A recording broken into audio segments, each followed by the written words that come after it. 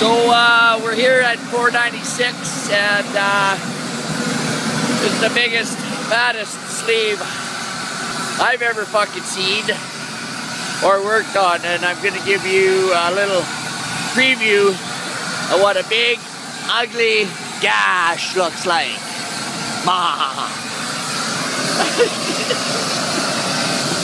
Todd, say a little hello, Todd. Hello. He's gonna weld that gash right now. That's big old pie. Here, let's have a little this side of that fatty. Yeah, just like the old days. Reminds me of the old days. Like the gash.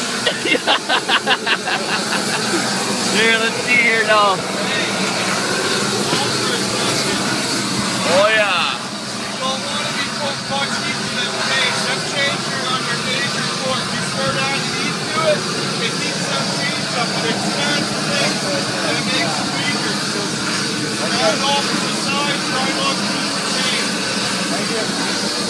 Got a boy. Say hi, Joe. Fucking right. Pipelining for life, buddy. Look at the size of that geeky gash. I got the good one. I hear that, yeah. What do you figure, 4 hours? Still not correct? I think 4 hours. Use this for a scale. It's 1/8 rod.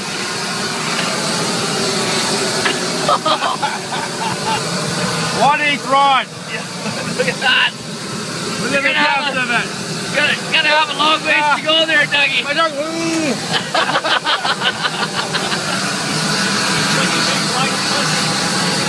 Look, that's a big gap, eh? That's a biggie, yeah. Grand Canyon. Say hi, Roger. He hates the mornings. Good guy, Kate. No, I'm just videotaping right now.